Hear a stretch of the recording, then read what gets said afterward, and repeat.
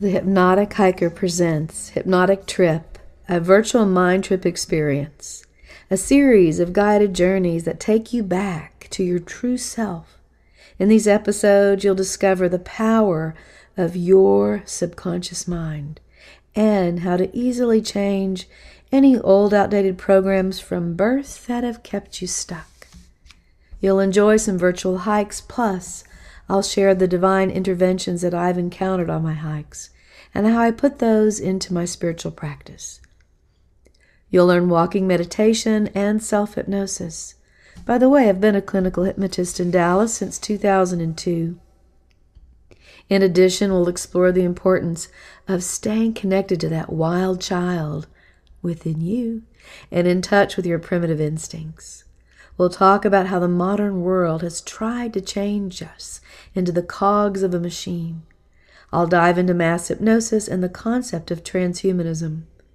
We will even explore regenerative ranching and agriculture via a virtual tour of my homestead that is based loosely on the concept of permaculture. But the most important discovery you'll have is how to lose that shadow self and to love yourself again, to stand on your own 2 feet and think from your heart mind and speak with your true voice. You'll gain the freedom to be your absolute best self. I'm Valerie, the Hypnotic Hiker. So are you ready for a new relationship with you? We can do that, and it begins in nature. Come along with me now.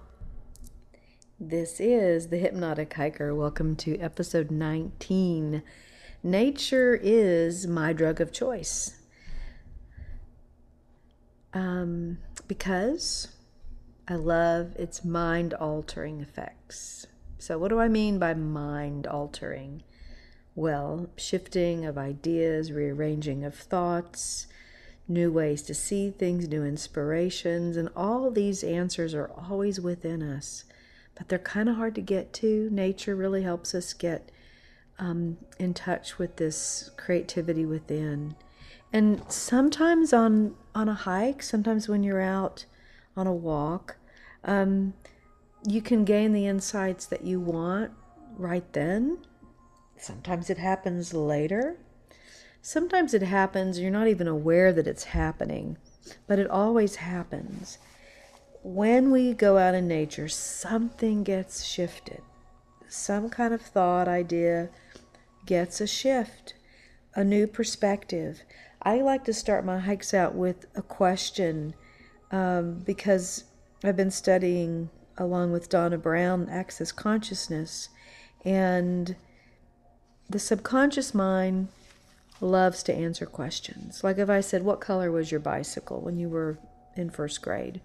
Maybe the response would be, well, I didn't have a bicycle till 3rd grade, or, oh, it was green, or whatever. You know, you're going to search and find as the subconscious kind of shifts through and looks for that answer. So when we ask a question, the subconscious will find that. And sometimes, like I said, it comes to us then, maybe, later next week, but we do come to some kind of a conclusion. And John Muir has a quote that really makes a lot of sense with this. His quote is, "In every walk with nature, man receives far more than he seeks." So that happened to me, and I'm not sure where, why, or how this came about. I don't remember what question I asked myself starting off on my hike. But what I do remember is quite remarkably was that I was sitting in a meditation maybe a couple months ago. I'm recording this October 24th, 2023, so it was still in the summer, still hot. And I started this rant in my head, talking to myself. Val, I said, you have worked so hard. You have worked really, really hard for a long time now. Let's just see how hard that was, or how hard it's been. That's right. You've worked really hard and tried so many different things for the past couple of decades. And those past couple of decades have been something like this: work hard, work harder, try harder, try something new, try that new thing harder. Let the universe bring it to you. Wait patiently until impatience interrupts your faith in yourself and the universe and all that is. And then you say to yourself, I don't need any help. I can do this myself. So then I would rephrase my desires and wants, start over again until you are just sick of trying. But still try something else, a new technique, a new thought. Meanwhile, work, try, hope, maybe pray, maybe not. It was 1980. At 18 years old, my dad said, come to work for me in the ad agency.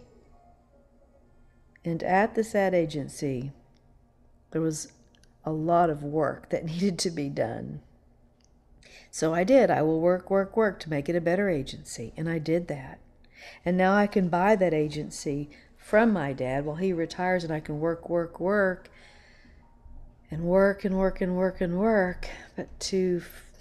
but forget to clean up all the blood, the sweat, and the tears. And then you kind of get spun out. And I spun out. I did. I spun out, and the rug got pulled out from under me, and I landed at the Dallas Hypnosis Training Institute, and it was around 1999 or 2000 when that happened. And I remember the director of the Dallas Hypnosis Institute telling me that I looked like I was having a hard time holding it all together. What? Yeah. Hypnosis helped me. I went to some sessions. It helped, and I became a hypnotist. And then I worked really hard at that. Worked, tried another tactic, another program, another advertising strategy. I renamed myself, rebranded myself, moved locations, opened multiple locations, created a new website, created another website, did networking, created new networking commercials, lots of those, and lots of one-on-ones. And then I spun out from that. I would stop, and then a week later I'd start again and make 52 YouTube videos, one a week for a whole year. And I did that before anyone was really doing that. And I stopped the year before I should have and started doing something else just as everyone else started doing that. So then I became very jealous of other people's YouTube successes. And I would say to myself, well, I did that 5 years ago. I did that 20 years ago, whatever. So then I'd rest and become impatient and let God, and then say, no, I can do this. 20 years have passed. And I'm still trying and working and creating and uncreating and creating. I can do it this way. I need to change my sales tactics. But I'm not really a salesy person. I don't want to be salesy. I'll just trust the universe. No, I'll hire professionals and I'll spend thousands of dollars. Nothing helped. No improvement. So I'll just trust myself. I'll trust myself. But that hasn't worked. What else can I do? What else is there to do? What else can I try? What else can I do? 2023.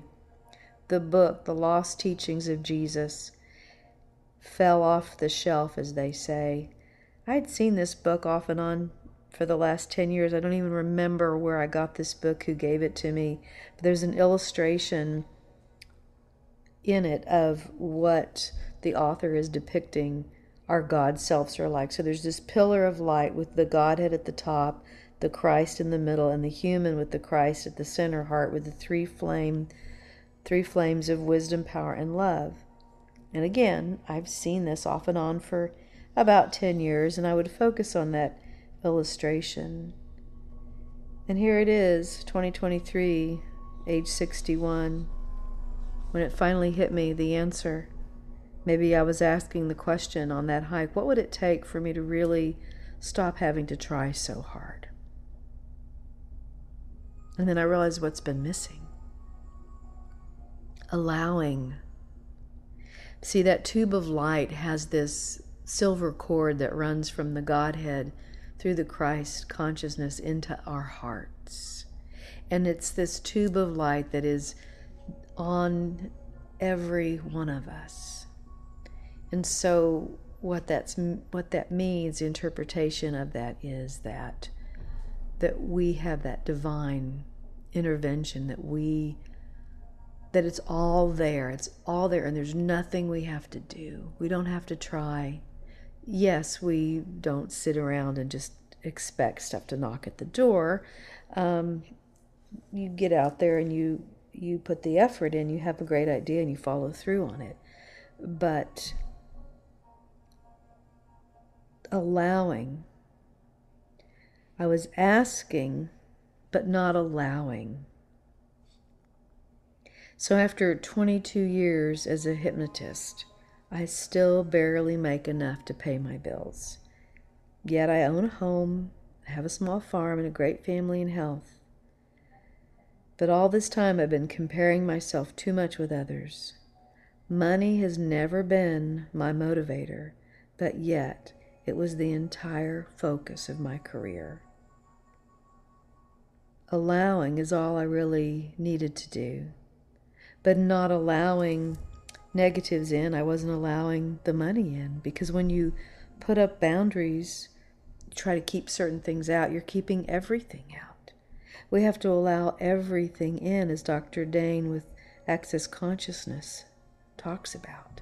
And I'll put the link to his video, which, interestingly enough, after I had this realization, that was the video that came up in my YouTube feed, and it was all about allowing. Isn't that wonderful how that works? So that pillar of light that I was referring to represents the all power, the all love, and the all wisdom of the great I Am, and it is in us. So there is no thing that we need to do to receive it. So I decided to just allow, to relax and allow.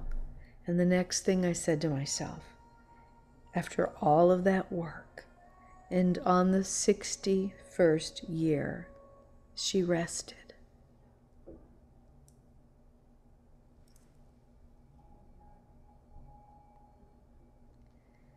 So it was my intention to maybe stir some thoughts in your own mind to maybe help you in some way, not to feel like you've got to effort too much, and to just allow what you're asking for to come to you, because it's already right there. But our limiting beliefs or our avoidance or defense of something keeps it away from us. So hiking is how I get these revelations, how I sift and shift and sort out what I need to know to gain clarity, information, divine inspiration. And on the 61st year, she rested.